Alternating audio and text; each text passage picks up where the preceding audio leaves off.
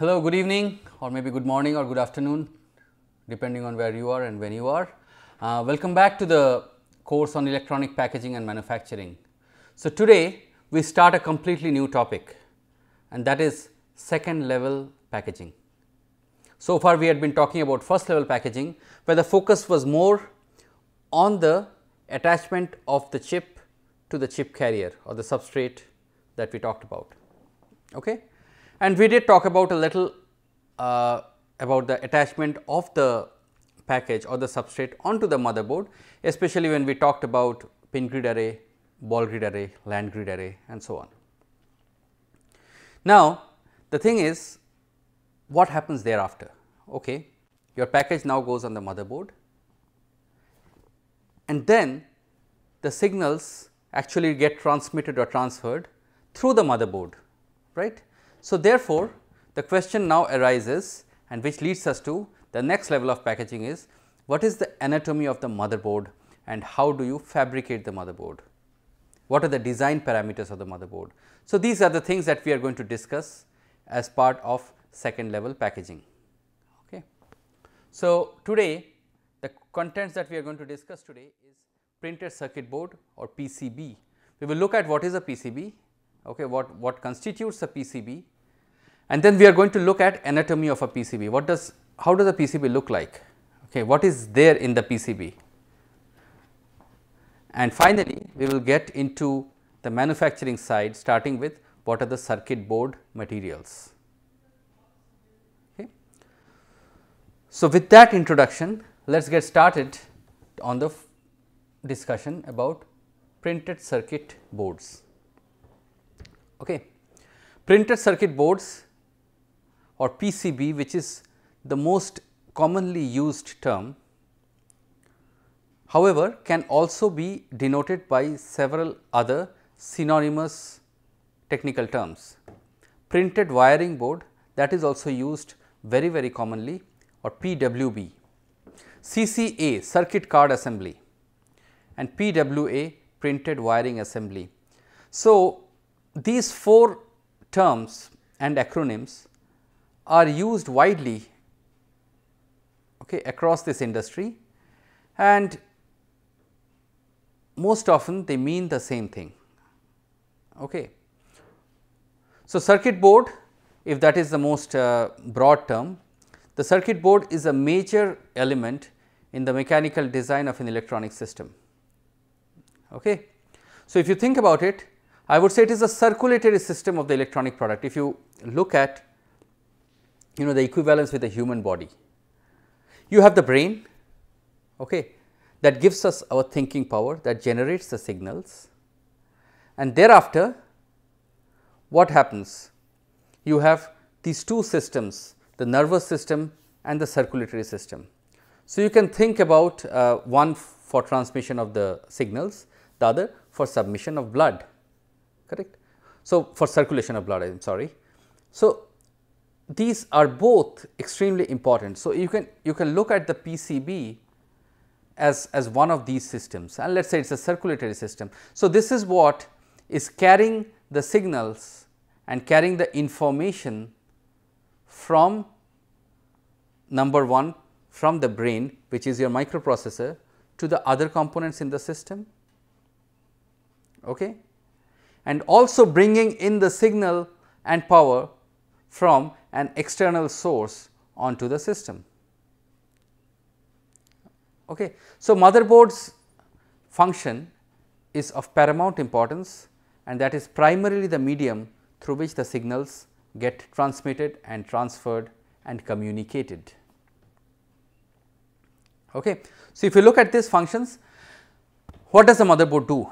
Well, number one, of course, it is a substrate where you mount the components, whether it is your memory, whether it is your graphics, whether it is your CPU, whether it is your controller hub and various other things, the passives like capacitors, resistors, inductors, the MOSFETs. So, all of these actually are attached to a motherboard or a circuit board or a circuit card. Okay.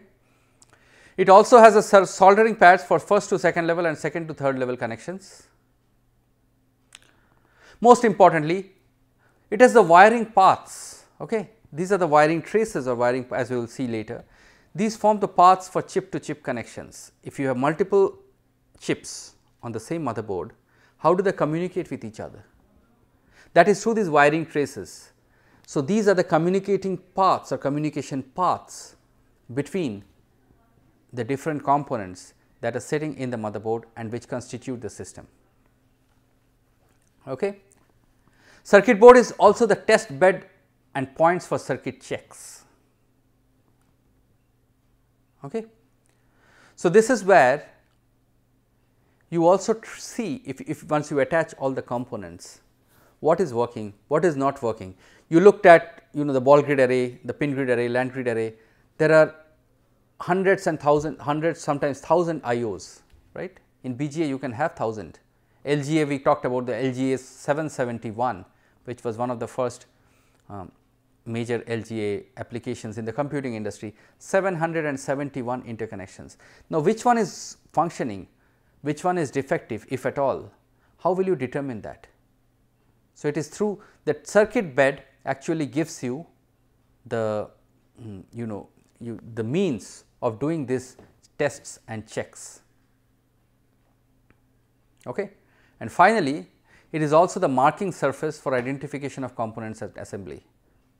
Okay. So, circuit board many a times has these letters etched or the numbers etched. So, that is a marking system that is followed, and that helps you to identify which component is there or what is that design or what is the circuit board designed for, which component.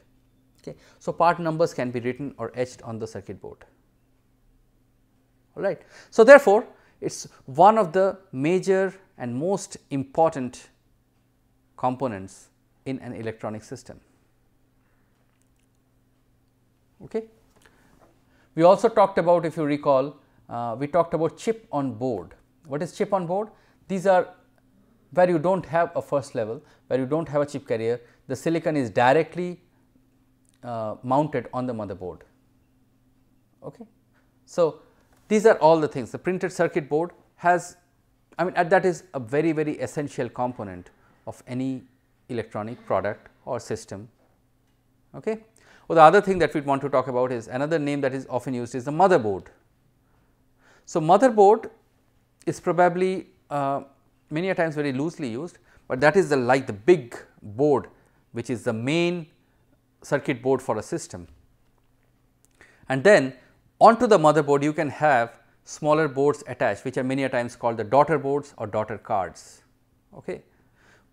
A very simple example is, if you look at your desktop or laptop, you have a big motherboard with a lot of components, and then sometimes you will have these connectors for these memory cards, okay, which are circuit cards or daughter boards, okay, which will have this, that is a much smaller piece of you can still call it a printed wiring board or printed circuit board with limited number of components. So, in this case memory, for example. Okay. So, we see these as well. So, motherboard that way is sometimes, though many a times loosely used, it typically unless otherwise stated, it is the primary circuit board that goes into a system. Okay. All right. So, if that is the case, let us move on. So, this is a picture of the circuit board.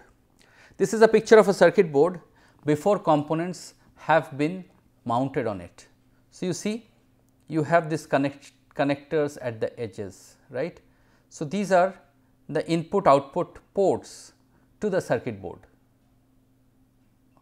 So, one thing you can see immediately is the fact that when we talk about a chip and a chip carrier, there are probably hundreds of interconnections, but then what comes out of the circuit board is definitely a much lesser number. There is a lot of interconnection between the components, etc., but finally what comes out or goes into the circuit board is a far lesser number of connections, and that is what you see here. So, each of these these markings that you see on the connector, these are one of the channels. Okay. So, these are each one interconnection, but and then if you look at finally what happens. So, circuit board then goes into the third level packaging, finally it is the system integration, and finally what do you give to the system? How many IOs come in? Just 2, because it is a plug that you plug in into your wall socket. Okay. So, that is primarily 2, and probably sometimes you will have the earthing as well. All right. So, if you look at this circuit board, let us spend a little bit of time over here. This is, as I said, this is just the circuit board or the circuit card before the components have been mounted. So, what do we see here? We see a lot of these connection points. If you look at where my cursor is right now, what is this one?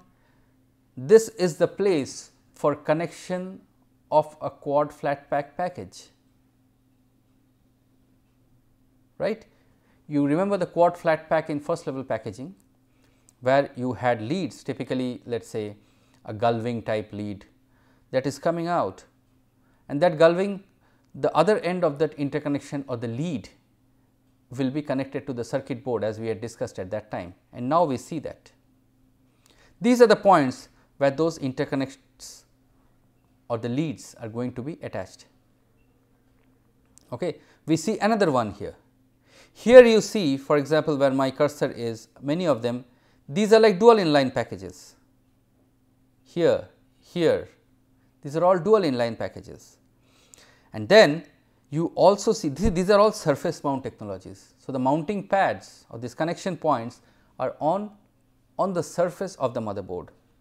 But however, look at here where my cursor is right now, okay. Or let me try to use this pen. Okay. So, this is, I'll just go with the cursor. Look at here, these are through hole points over here, you see.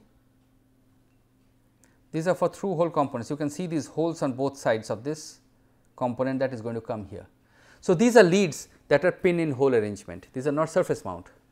Okay. So, that is why you have these holes, the inner surface of which is metallized, so that the connection is made, electrical connection is made. Okay. You see some of those other points here as well in many places. So, this is a circuit board, not a very sophisticated one or not a very dense one, but this you can see the number of components that can be mounted on a circuit board. If you count 1, 2, 3, 4, 5, 6, lots of them, 7, 8, 9, 10. So, lots of them. A circuit board has multiple components attached to it. Okay. And here we see a combination of components that are surface mount and also components that are through hole. Clear? So, that is a circuit card or circuit board. So, now let us look into the anatomy of a circuit board. What is a circuit board made of? This green thing that you see, you know, sometimes green is the most common, but sometimes there are circuit boards that are red in color. If you just do a Google search, you will be able to see, of course, primarily you will see green, but sometimes you will see red in color. Sometimes you will see yellow in color. Okay. So, this all depend on what is the material that is used. Okay. So, therefore, that brings us to the picture, what is a circuit board? Okay. And you may be wondering that if I look into this picture before, okay, this connection is made over here. If I take this package, okay, the leads come and make the connections on the wire board, but then what? Where are these connections going? I do not see any connection between this component and this component. So, where is this connection taking place, right? So, that brings us to the anatomy of circuit board. So, circuit board is a laminate with copper cladding on one or both sides. Okay. So, once again we will look into this later. A circuit board is made of a laminate material, laminate as in different layers, and it has copper cladding on both sides, and sometimes the copper cladding is also removed. We will see that. Okay. Now, what is this laminate made of? It can be a glass cloth, it can be a cotton fabric or paper reinforcement in a polymer matrix. Glass is the most common, glass cloth is the most common. Okay. And sometimes if you want very rigid and hard boards, the thermosetting polymers are used. Not sometimes, I think it is very common these days. The thermosetting polymers are used as the binder. So, that is what holds this glass cloth fibers as well as this copper laminates that we are going to talk about. I am sorry, this copper traces or copper claddings that we are going to talk about. So, once again the laminate consists of a glass cloth, most commonly a glass cloth, and which is in a binding material. The binder is a polymer matrix. Clear? So, depending on this what the laminate is, sometimes what is most common, we will see this later, we also call it an organic laminate depending on what is used. The compound used is an organic compound. Okay. The other thing that we will talk about here, types of PCBs. Okay. So, what are the different types of PCBs that we know of? So, the first one is single side plated. So, components only come on one side of the motherboard, or sorry, one side of the circuit board. So, single side motherboard is a common example where components are placed only on one of the sides, let us say the top side. So, for example, if you go back to this picture, the components are probably on one side, we do not know what is behind, but from here it looks like the components are all on one side. Okay. So, if components only come and get placed on top of this motherboard on this side that we see, then it is a single sided motherboard. Now, of course, given that it is a single sided motherboard and single layered also, then what happens is these are low cost, low complexity applications, and this has insertion mount components as well. It is possible to have insertion mount components, not a problem. Next is double sided motherboard. Then what happens? Then you can have components on both sides, okay, and you have wiring traces also on both sides. Okay. And how do you now connect the components on one side with the components on the other side? And that is done through what is called these vias or vias. These are holes that are filled small in diameter, and these are filled with metal, and these are used for interconnections. Okay. So, you have a motherboard with components on both sides, and then the components talk to each other or communicate with each other through these vias, which are holes that are metallized. Okay. So, we talked about single sided motherboard, we are talking about double sided motherboard.